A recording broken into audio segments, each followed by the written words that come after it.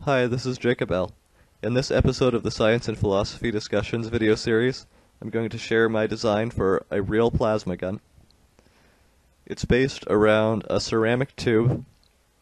At the forward end of the tube, there's a series of copper coils wound to act as a linear induction motor that creates a forward-rolling magnetic field, like you can see here, like a regular linear induction motor. And at the base of the device, there's two copper bars that are slightly closer at one end than the other, and they're meant to act as a plasma railgun. So, like a regular railgun, except with hot gas as the projectile. So an electric arc is ignited between the two rails, and this allows high current circuit to dump through the plasma arc and through the rails, and this creates magnetic fields that force it down the rails and out into the other chamber. As it exits the end of the railgun section, aerodynamic forces cause it to expand like this and form into a toroidal vortex ring of plasma. This is a drawing that I made to show you what a toroidal vortex ring looks like. You can look up online smoke rings or toroidal vortex rings and try to get an idea of how they are. It's a pretty simple thing once you understand it, but it's just a donut-shaped ring of spinning gas.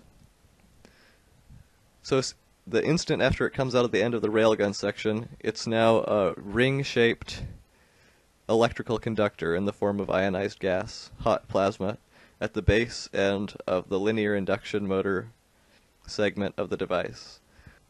The linear induction motor section that the plasma ring is now in has rapidly changing forward-rolling magnetic fields.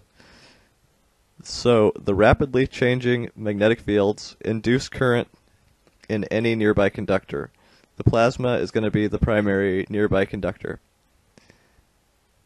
Its ring shape means that it acts as a one-loop electrical coil.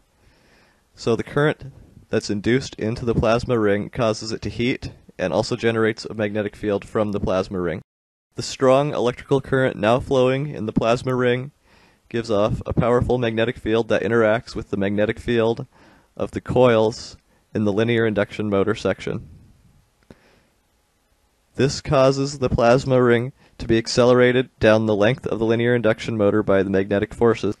If you have trouble understanding that part of it, please research how a linear induction motor works, and it should become clear to you how that part of it works. The mechanical construction can be very simple and rugged and easily maintainable.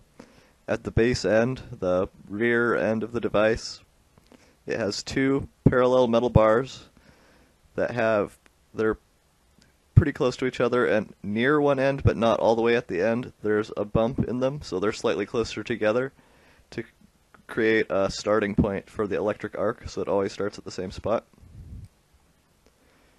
It might or might not be necessary to add augmenting coils to create magnetic fields in parallel with the magnetic fields of the two rails so that the plasma can be accelerated more strongly to create a stronger toroidal vortex. The two rails are housed inside of a strong ceramic tube like this to protect them mechanically and insulate them electrically. In front of that, the larger main ceramic tube extends out in front.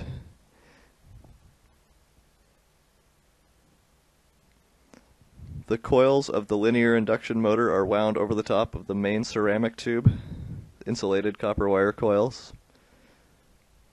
And over the top of that, a mixture of iron powder with epoxy is coated over the top of the linear induction motor coils. This is a type of magnetic shielding that's not electrically conductive, so it shields the outside from the magnetic field. Most of the magnetic field will be concentrated inside the barrel, and it increases the intensity of the magnetic fields inside the barrel, while also not absorbing any of the energy of the coils by allowing induced currents to be formed in it because it's not electrically conductive. So that's just magnetic shielding, basically. At the muzzle end of the device, it might be a good idea to add a mechanical shutter like this.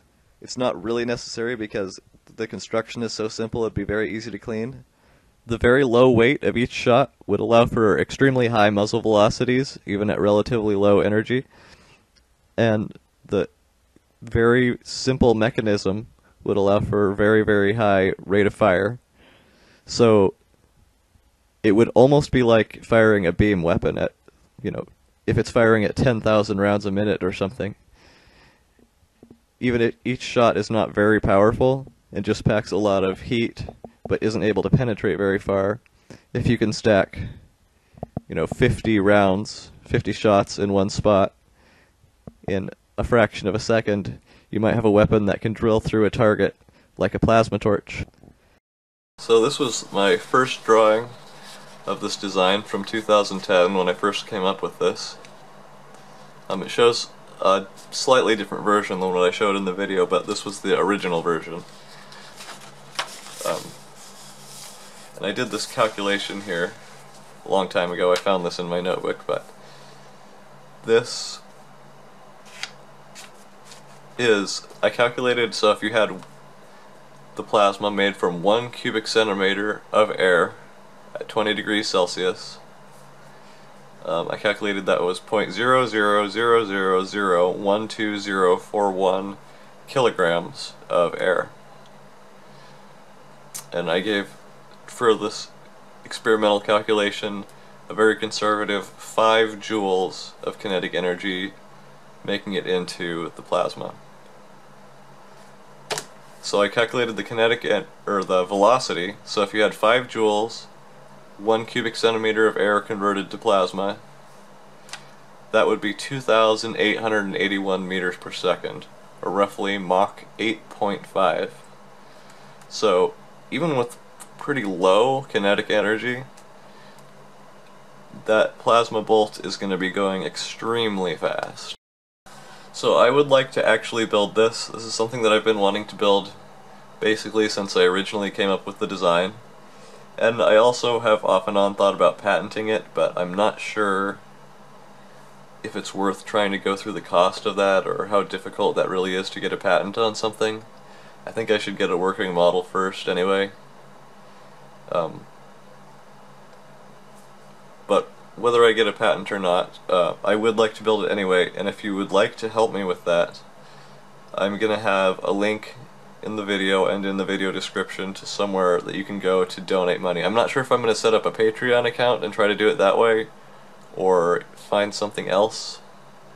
But anyway, I'll put that information in the video description.